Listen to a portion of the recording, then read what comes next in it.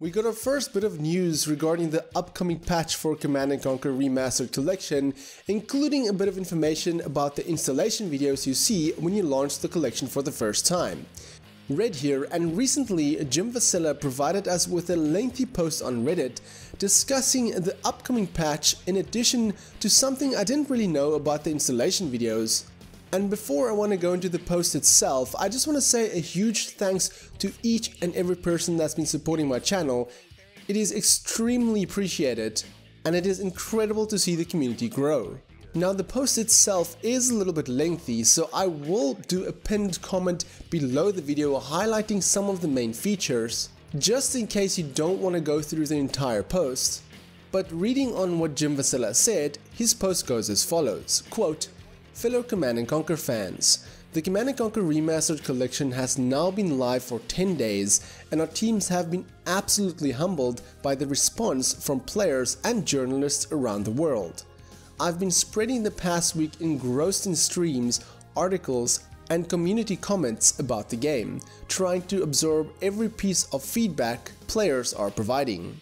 But at the same time, also just smiling as I observe players being transported back to their childhood with waves of nostalgia, hopefully providing a positive moment during these times.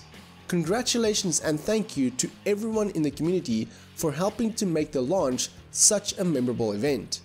I wanted to cover a few topics in today's post. The first is to highlight one of the most meaningful features of the Remastered collection, the installation videos. Players from around the world have been loving these sequences, with entire articles being written about the emotional reaction they garnered. But unless you went into the bonus gallery to read the details, you may not know that these two videos were not created directly by our development teams, but instead by a longtime Command & Conquer community member, Luke CC Feenan. Luke has been an integral part of the community council since the beginning of the project.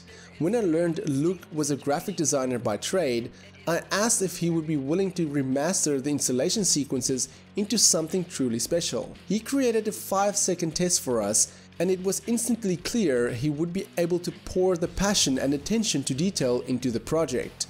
So we contracted Luke to work with us, and over the course of 6 months he created the sequences, brainstorming with Petroglyph and myself on how to shift them from an installation sequence to an upgrade sequence. We would review the progress with Luke every 2 weeks or so to provide feedback, and Luke's skill and creativity were surpassed only by his professionalism. I'm so proud of Luke for creating content that will go down in Command & Conquer history, and that the first thing anyone experiences in the Remastered collection was created by a member of the Command & Conquer community. The second topic I wanted to discuss was our upcoming patch. We're currently putting the final touches on the patch as we continue to prioritize and react to players' feedback.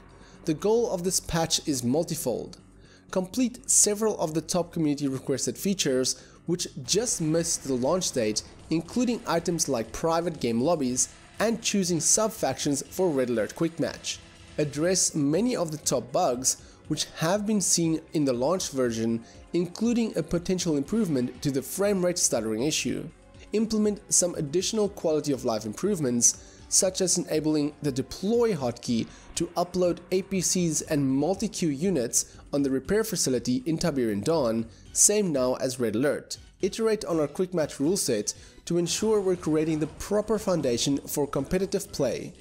In total, there should be several dozen items addressed in this patch, and will provide a comprehensive set of patch notes when the patch is released. Regarding our quick match rules, we've heard strong and unanimous feedback from our engaged multiplayer competitors.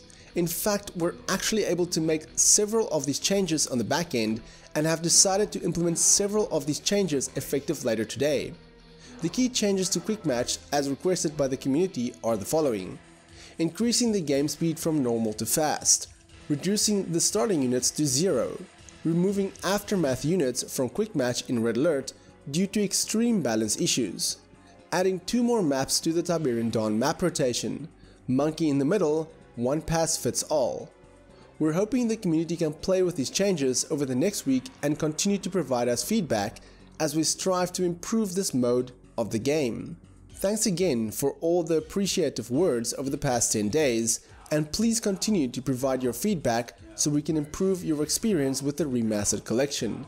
Cheers, Jim Vasella." End quote. So there is quite a bit of content to unpack here. One of the biggest things is the quick match and the fact that later today some of the quick match features will be implemented, that being the game speed from normal to fast, which is a huge improvement because I feel that quick matches sometimes drags on a little bit too long because the game is just a little bit slow. Starting units to 0, which is a big thing because sometimes when I play as Soviet, or doesn't really matter who I play as, but sometimes I have like 1 tank and the enemy has 2 tanks in the beginning, so they immediately sometimes just overwhelm me, and then the match is effectively over early on in the game because they have more units in the beginning than I do. Also, aftermath units are a bit unbalanced, so I'm curious if they're going to do a balancing patch later on, and it's also nice to see additional maps coming to WN Dawn. In addition to the stuttering frame rate issues that they're working on, it seems that a lot of these updates that they're going to release later on in the week or possibly next week are more quality of life improvements, but I genuinely hope they work on pathfinding, as some of the pathfinding is quite irritating at the moment. They haven't really specifically specified when an official patch update is going to be released, aside from the hotfix later on, which will focus on quick matches instead of the overall gameplay. But as soon as a patch drops, including patch notes, I will definitely provide you guys with an updated video running through those patch notes bit by bit, in addition to seeing how it affects the gameplay. Now, aside from this bit of news about the upcoming patch, many people, including myself, are wondering what is next for the Command & Conquer franchise. Will we get a remastered collection volume 2, or will Red Alert and Tiberian Sun be remastered separately, or will we get a completely new Command & Conquer game? Now, I already made a video on what I suspect is going to happen at EA Play this Thursday, because they did release a short animated video where they do tease something GDI related. It could be something, it could be nothing, and just a small like, hey, the remastered collection is out, similarly to what Joe Coogan did at the PC Gaming Show, because when I saw that I was very excited. I thought we were getting an unexpected drop at the PC Gaming Show because the remastered collection is PC only. So I kind of expected when that happened, I was like, whoa, are we getting a remaster of Red Alert or Tiberian Sun right now, like an announcement and a shadow drop? But no, it was just Joe Coogan playing as Kane, saying, you know, thank you for supporting the remastered collection, it is out now, go buy it, kind of thing. So it might be something along those lines as well, where somebody from the team is just saying, you know, thank you for supporting the remastered collection, we have tons more to show in the future, blah blah blah, those kind of thing. Or it might be a completely new Command & Conquer game. Now, like I said, I already made a video on that, so I'm not going to repeat myself in here. So I will leave a link to that at the end of this video if you want to check out my full theory. But in addition to that, I'm also going to do a complete reaction alongside the EA Play event where I will live stream it, including myself, talk about it up front with you guys. Whoever want to join me, I'll have a little talk in the beginning, and afterwards just discuss about the EA Play event, what we saw, and what I suspect we can see about EA games in the future. So if that's something you guys do want to see and do want to join, I already have that event live, so just make sure that you have that in your waiting queue so you can check that out when that goes live this Thursday. But is there anything specific you guys would want to see changed in the game?